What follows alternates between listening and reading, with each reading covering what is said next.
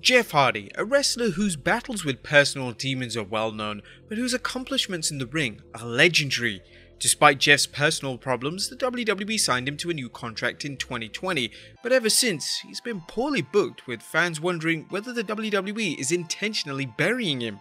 But why? Join us now as Wrestlelamia looks at how and why the WWE has ruined Jeff Hardy. Be sure to subscribe and hit that notification bell for daily wrestling videos, and follow us on Facebook for exclusive lists.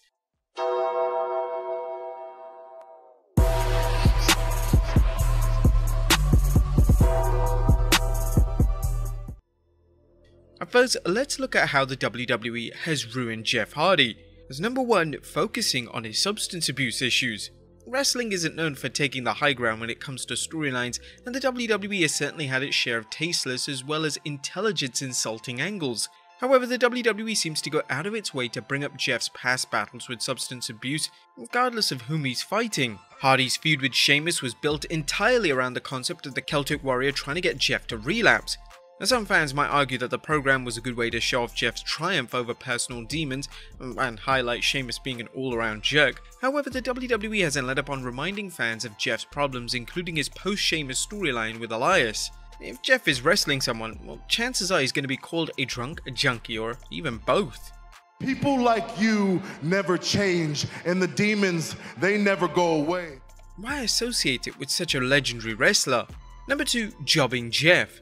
But Jeff Hardy's win-loss record is nothing short of awful, a shocker given his record as a Triple Crown and Grand Slam champion.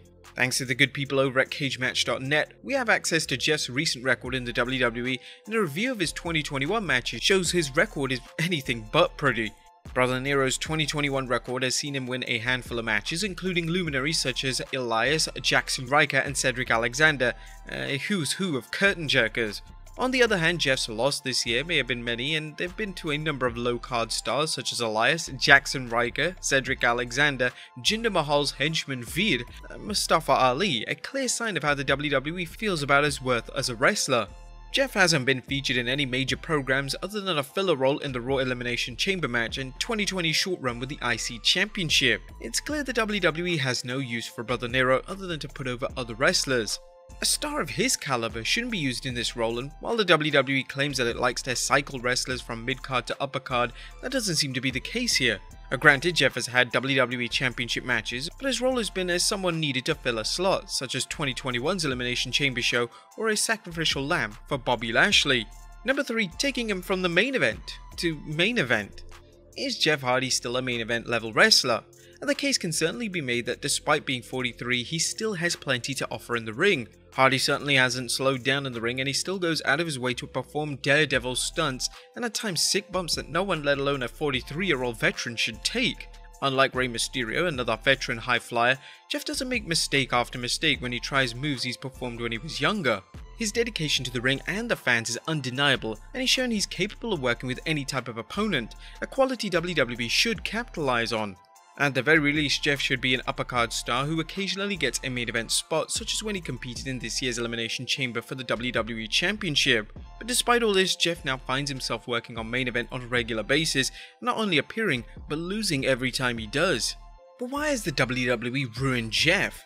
Well, why are they jobbing him? That's a question that only can be speculated on, as we haven't heard anything on backstage rumors about why Jeff seems to be expensive enhancement talent. Let's look into it. As number 1, the WWE is uncertain about Jeff's sobriety. The WWE is still uncertain whether they can trust Jeff Hardy with the sustained push given his history of substance abuse. Jeff has been clean for some time now, but he was clean before and relapsed. It's understandable that the WWE might want to give Hardy more time to prove himself before he gets any type of sustained push, but his current status as a glorified mid-carder serves no purpose unless you consider the next potential reason, as number 2, WWE is testing him. A long-time WWE observers know that Vince McMahon likes to test his wrestlers by pushing them and putting them through their paces with a series of losses. Jeff Hardy appears to be no exception despite his veteran status. They wooed Jeff following his return from injury in 2020, featuring Jeff in a number of hype videos on SmackDown and booking him to win the IC Championship in a tournament. But despite speculation he might sign with AEW when his WWE contract expires, Jeff signed a contract extension in the summer of 2020. Jeff began losing more matches than he won, with fans speculating WWE was merely doing what it often does with stars, veterans or rookies, seeing how he reacts to getting a downgrade in his status. Does this make sense to anyone but Vince McMahon? Well, probably not, but logic and Vince McMahon are normally two separate things. Number 3, the WWE doesn't recognize Jeff's value. A fan shouldn't rule out a possibility we've seen with many veteran superstars. The WWE just doesn't see Jeff's value as a star anymore. Fans have seen this with recent departures from former WWE veteran superstars including Matt Hardy and Christian Cage. It's entirely plausible that they see nothing special, which is why his push is, well, nothing special. In the WWE's mind, there's a role for stars like Jeff, but it isn't as a top competitor, but as someone who makes other talent look good and gets them over in storylines. The WWE recognizes Jeff Hardy's popularity, but they see it as a tool to get others over rather than as a reason to push Jeff. Is this a mistake? Well, the case can certainly be made, but whether it's wrestlers like Rusev, Andrade, Aleister Black, Christian, or Matt Hardy, the WWE's record of misusing talent has to be factored in as a reason for his burial. Number 4, Jeff isn't a WWE loyalist. Now, one thing to remember is that while Jeff Hardy has spent much of his career in the WWE, he's also spent considerable time elsewhere, including TNA and Impact Wrestling. It's conjecture, but plausible that the WWE doesn't see him as loyal to the WWE, and in fact is hesitant whether he'll join Matt Hardy when his current contract expires. History has shown that loyalty is a one-way street in the WWE, and Jeff spending time in other promotions makes an open and shut case that Jeff isn't loyal to the WWE. Vince McMahon may see Jeff Hardy as a veteran who not only isn't worthy of a push, but who should be thankful for his WWE job thanks to Mr. McMahon's magnanimity. Number 5, to punish Matt Hardy.